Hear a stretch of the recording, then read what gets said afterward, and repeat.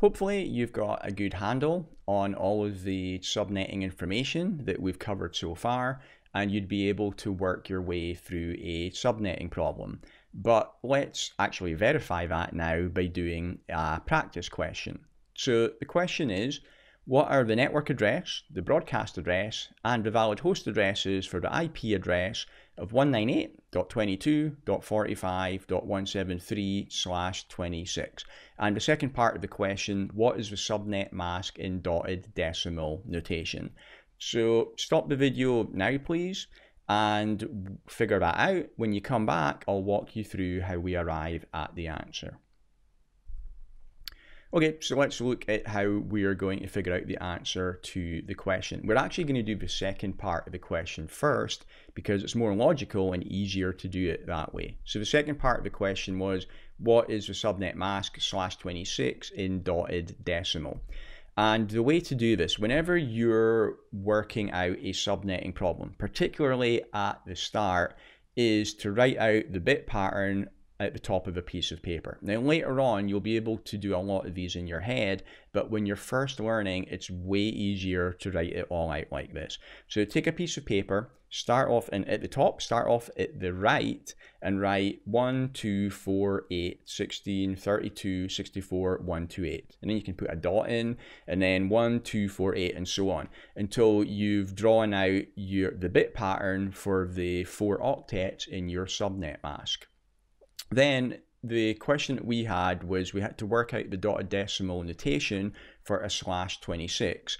So just under your bit pattern at the top of the paper, write out 26 ones underneath that, and then you can put in 6 O's for the host portion of the address. Also draw a line in where the line is for the subnet mask. And then we can just add these up. So obviously the first octet is all ones, it's going to be 255.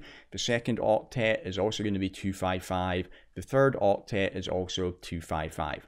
And then at the fourth octet, where we're doing the subnetting here, the ones are in the 128 and the 64. So we add 128 and 64 together to give us 192.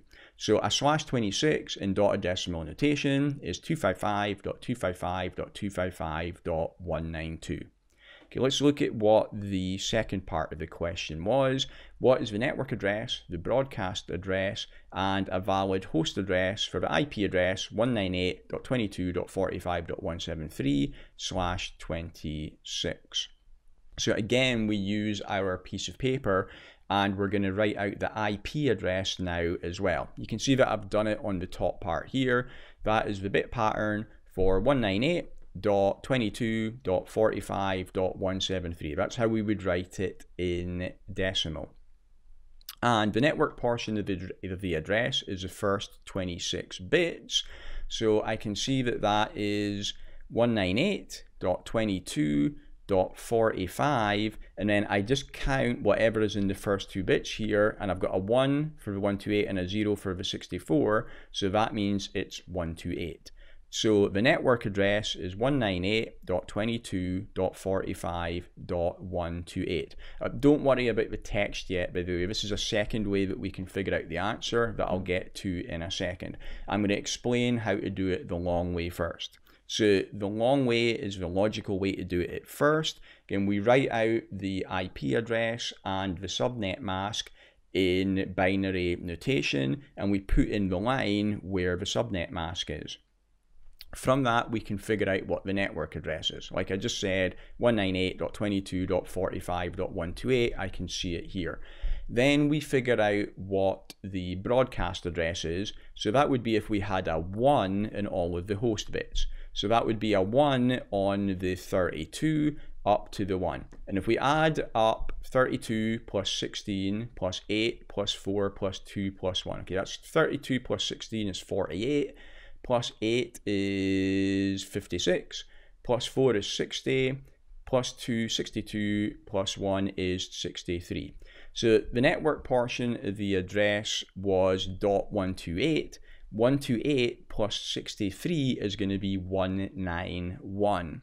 So again, the network address is 192.22.45.128.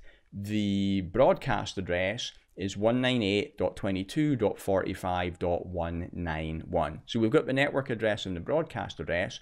The possible host addresses are going to be the addresses that lie between those two numbers. So that would be 198.22.45.129 going up to 198.22.45.190.